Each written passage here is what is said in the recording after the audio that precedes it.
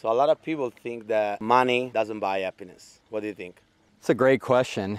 I actually am very diverse in this because I've actually come from a very extensive financial background. So, being in banking industry and mortgages and insurance, my dad being an accountant, I've actually used to think that as well because we've all been kind of conditioned that way from society. A lot of people say money's evil. It actually brings out the person really inside of you. So you do see people that make a lot of money that aren't as good as people. But what I've realized is that money can actually help you be a better person. And when I say that, what does that mean? Is you can travel. We're out here in Tuscany, Italy. If we didn't have enough money, we couldn't have done this. If we didn't do what we do with our current business, which is helping other people around the entire world, not only with their health, but we can also help them financially, we wouldn't be here because the amount of people that we help then turns into money. What I realized about money is that it's actually made me a better person because I was able to give more money away. Maybe I gave my time away more because I have money